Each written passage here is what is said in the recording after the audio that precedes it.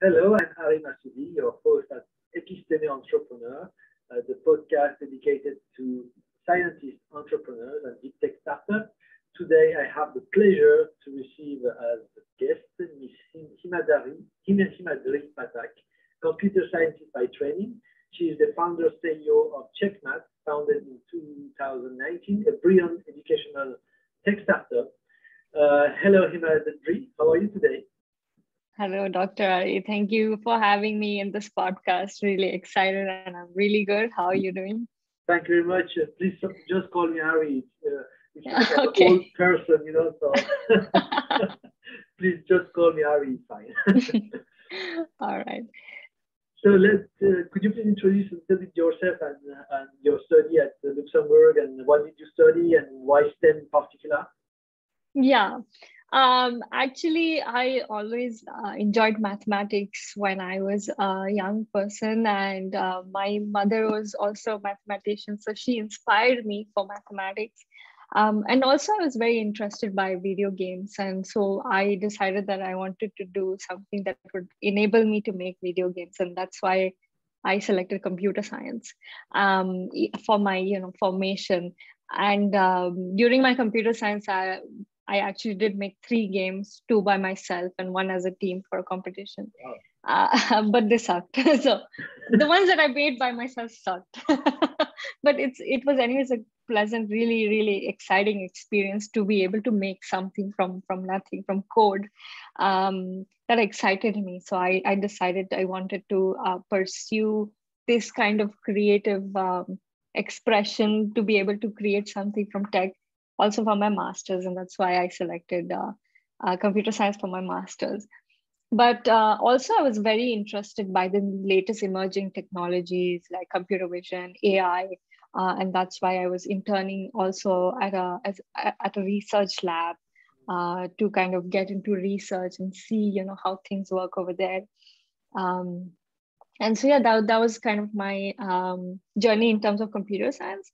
But during my master's, I actually realized that I need to start looking into other fields. I need to get my hands dirty in all of these different areas to get a feel of, what other things the world has to offer. And actually, we coincidentally had a course called project management. And the course there, the aim was of that course to find a problem and find a solution to that problem, implement that solution within the span of a semester and show your results.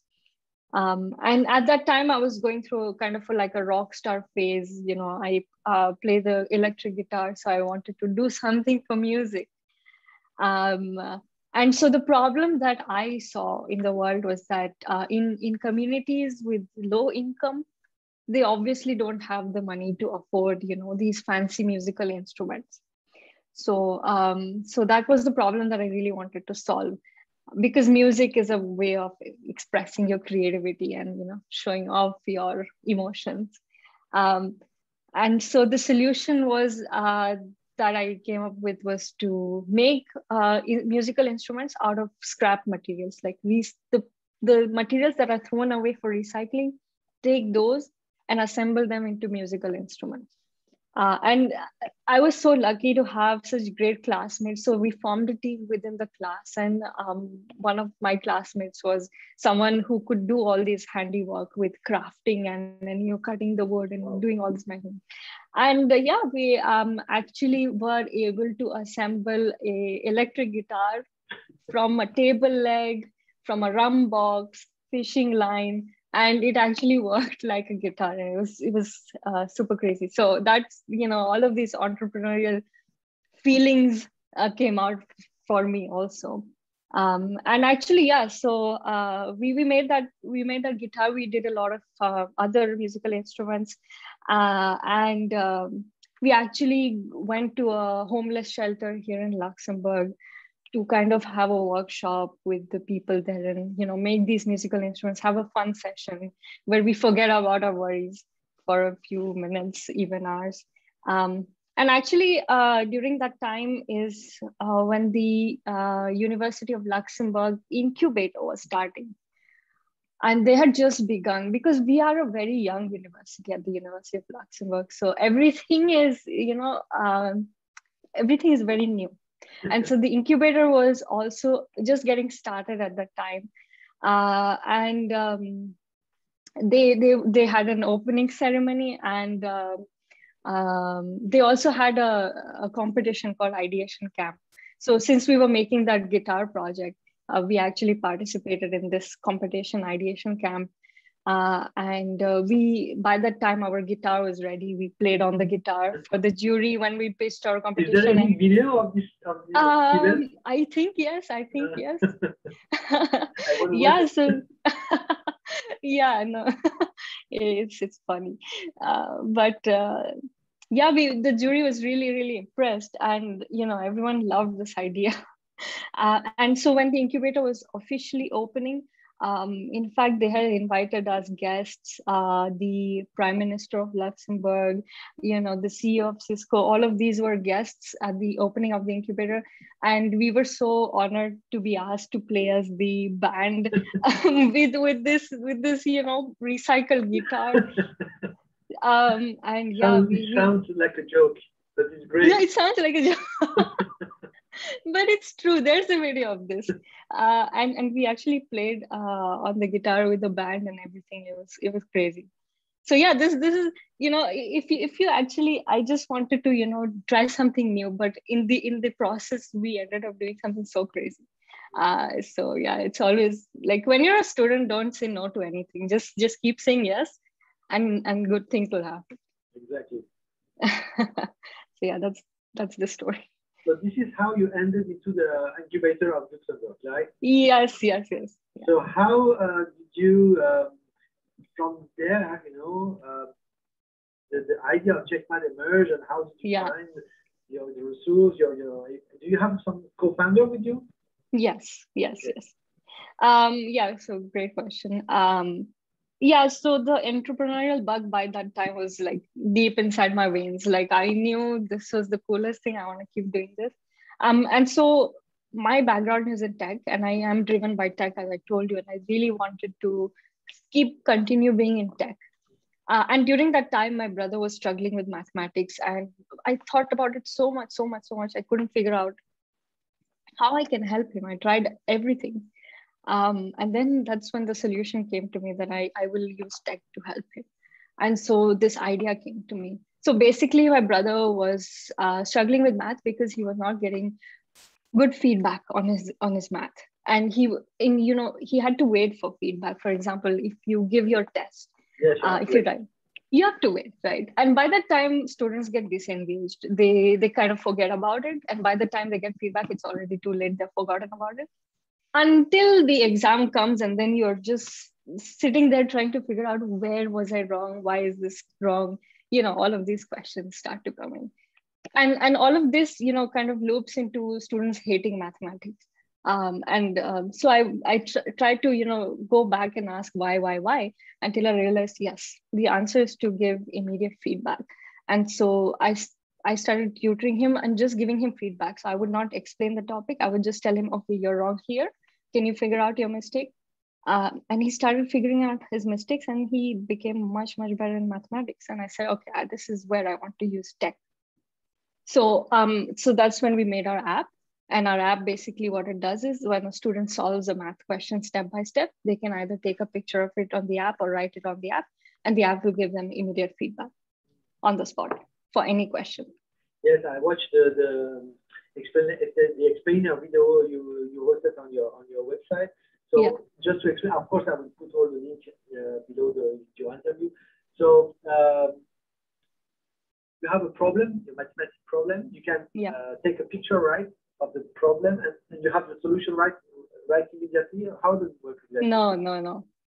So that's a lot of the applications do that. Yeah. That you have a problem, you take a picture, you get the answers. But the problem, it's too easy. And students are just copy pasting the answer into their homework.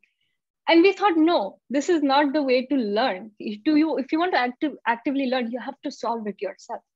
And so the app, how it works is, you have a problem. You can get your problem from anywhere, and you have to solve it step by step, and then take a picture of all your steps on the app and the app will tell you where you're right, where you're wrong, automatically. Wow, this is great. Thank you. So it plays the role of a teacher, of a real teacher, an IT teacher who line by line say, here you have made a mistake. Great, this is fantastic. And was it difficult to code? Yeah. Absolutely. It's because we have to reverse engineer mathematics. To be able to check mathematics, we had to first reverse engineering, and that was really, really, really difficult. And when I started, I was a solo. I was solo for most of the time, and so I was doing all the business plus the coding. All the backend, all of it. It was obviously challenging.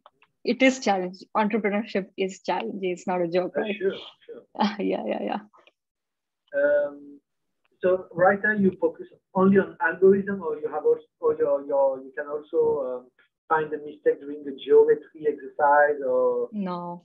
Right now it's only for core arithmetic, algebra, that kind of thing. Yeah. Okay. Step by step. And we also obviously have to wait for computer vision to advance to be able to open up to geometry and shapes and seeing the angles within the shapes. All of this, it's we feel like we're making some really next level technology. It's really great and impressive what you already explained. What your app can do. We will have maybe the quantum computing in the next years, and this will bring a lot of power of computing, and so this will completely open a new era of possibilities. That's really true. Yeah, that's absolutely true.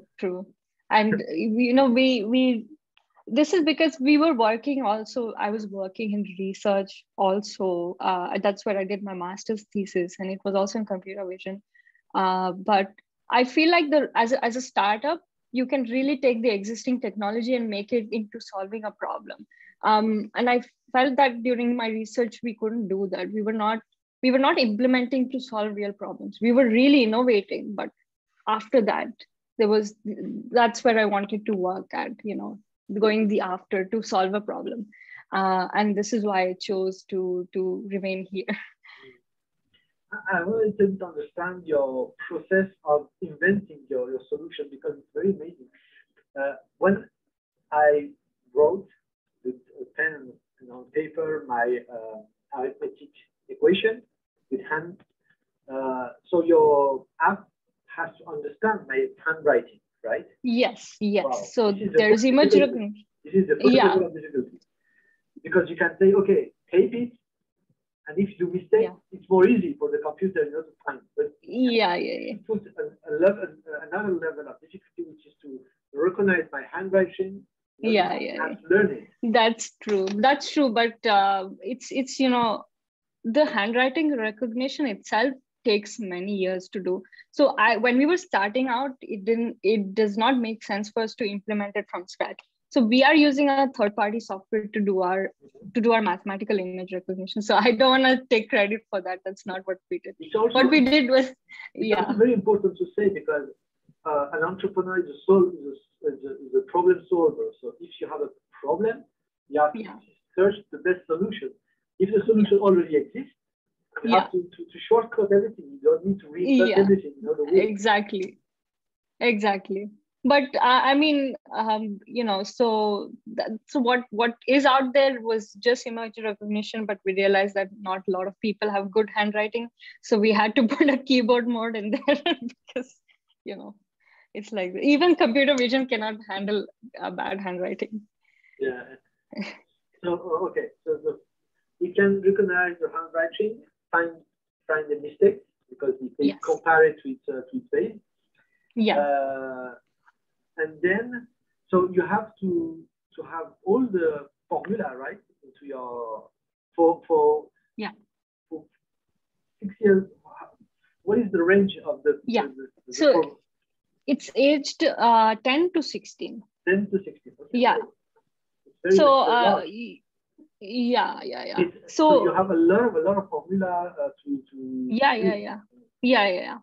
But as I said, like, we don't do geometry. So in some ages, you see a lot of geometry that is currently not covered. but a lot of the algebra, most of the algebra is covered. But you know what? Let's. Do you want to do some equations? We can do an easy linear equation. Okay, so you want to give some numbers? You want to give me a linear equation? Linear equation, I don't know. Do it. Okay. Let's do. Let's do. I'm writing it on the app. Yeah. Okay. Equals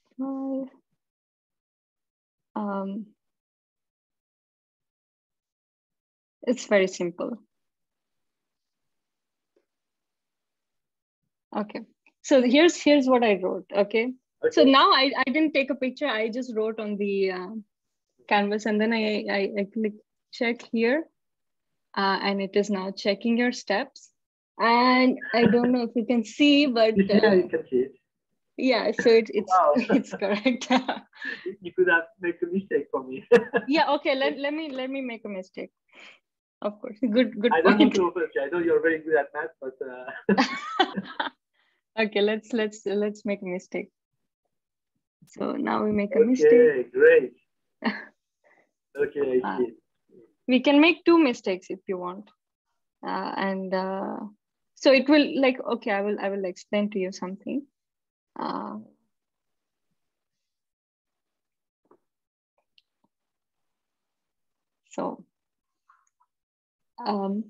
Yeah. So basically, the step was 3x equals 2. Now the equation was 3x plus 2 equals 5. So the next step should be 3x equals 3, but I made a mistake too. But then in the third step, I said x equals 2 by 3. So I made a partially correct step here, right? So that's a different thing. So if you're logically thinking correctly, but just made a mistake, then the app can also tell you that you're not completely wrong here. You're partially correct here. And so this is kind of how the app works.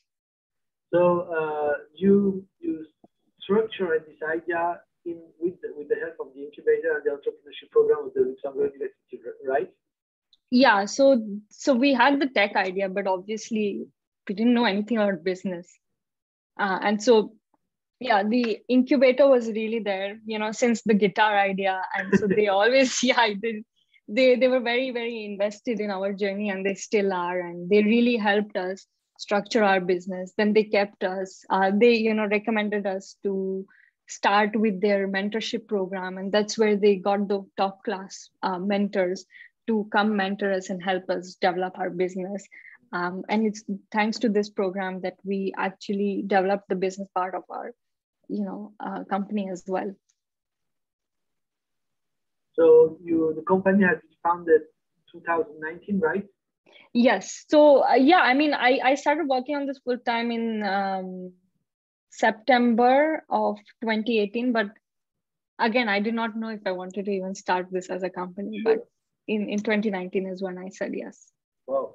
Let's incorporate. And you are, what stage of development are you right now?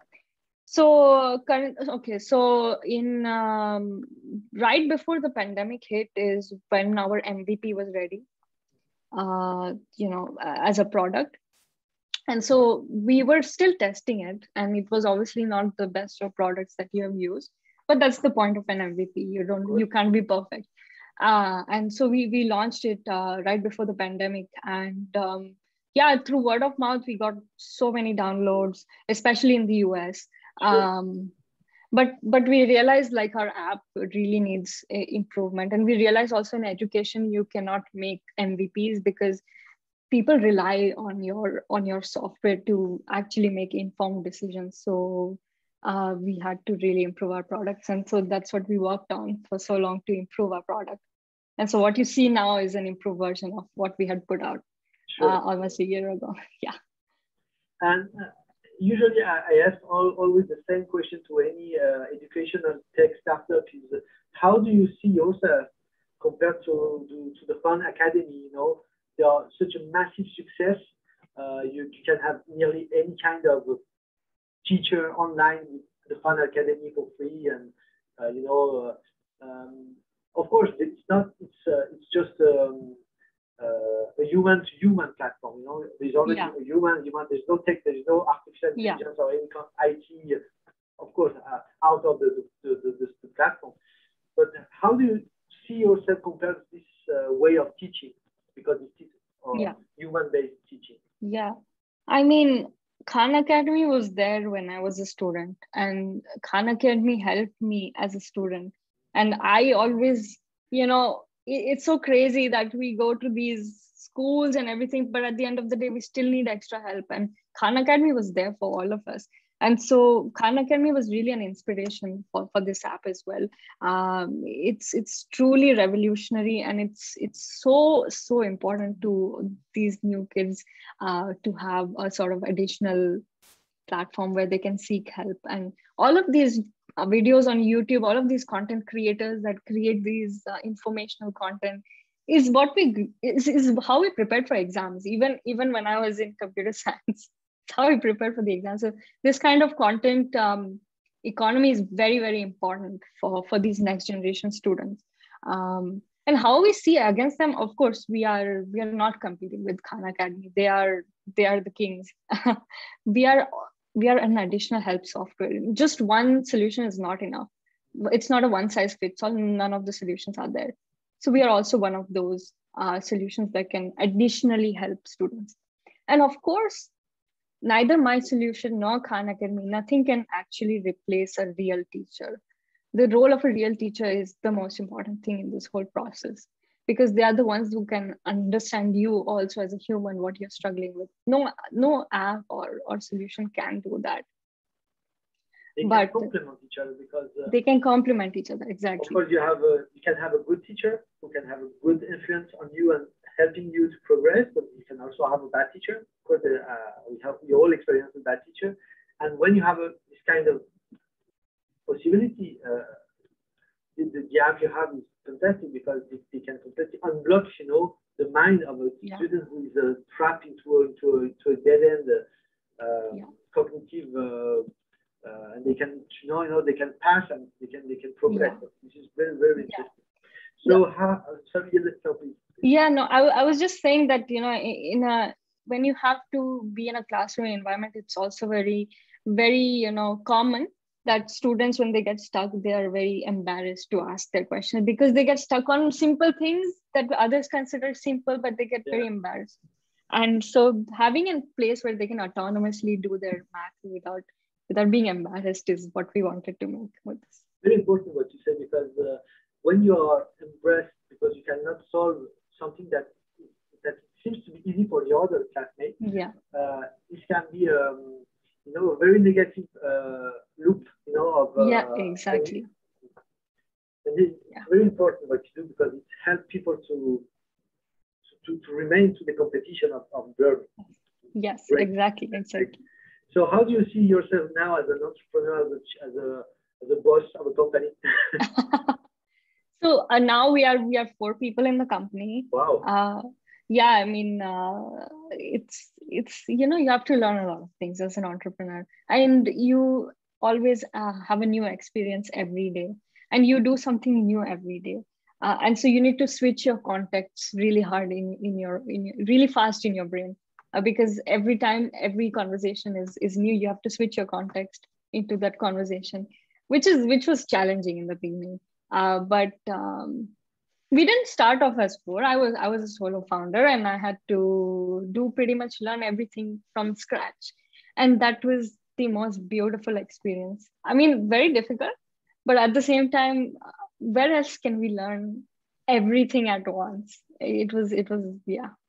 So your team are all in the tech doing, the coding, or you're the CEO and the CTO at the same time, and you have business guy. How is structured your team? Yeah, so I'm doing both tech and business, but mostly business now. Then we have a CTO. He takes care of the tech. Then we have an app developer. He takes care of the app. And then we also have a marketing person, and I work with her to do the business development and the marketing. Great. So, and they are all students of the Luxembourg University that were in the network of the incubator, or there are outside people? How the team building has been made? Yeah, sure.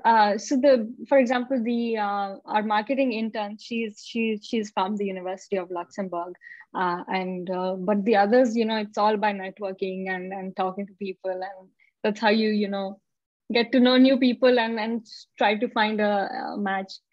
It's also about, like, when you network a lot, you get lucky more often. Sure, absolutely. Yeah.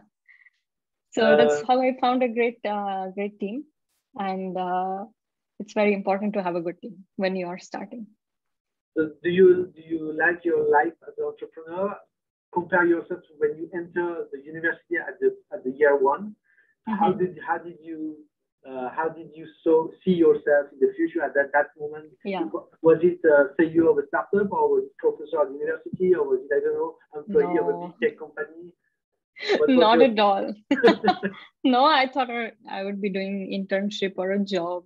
That's how we start. No, I never had this in my mind. But yeah, I mean, the thing is, in university, you're always under pressure, because sometimes as students, you leave things to the last minute. So in the last minute, you have to study a lot, write a lot of papers. And this is every day as an entrepreneur. So I'm kind of used to it, because I went from study directly into entrepreneurship. So I always, was living like a hectic life. Great. Your journey is fascinating, and your tech startup is very important. Thank you. Very important because the mathematics is a very key in the success of every student, of every people on the planet. So I wish you a planetarian success. Thank you so much. And if you have one advice to give to younger students who dream of becoming a startup CEO, what would be your advice? Yeah, it's like when you're in school or college, don't say no to things. Just keep saying yes, because you never know what kind of miracle you will land into, how lucky you can get. You never know all of these things, and you might actually find something that you enjoy doing much more than what you thought you would be doing. So that would be my advice. Great advice. Say yes to opportunities. Yeah. As a student, yes. As an entrepreneur, don't do that. You don't have time. You don't have time. Thank you very much for the. Thank you so much for having me. Thank you so much. Pleasure. No, it was my pleasure. We follow your startups and see how you work, because it's very fascinating and very important. Thank you very much. Thank you so much. Thank you so much. Good luck. Bye-bye. Bye.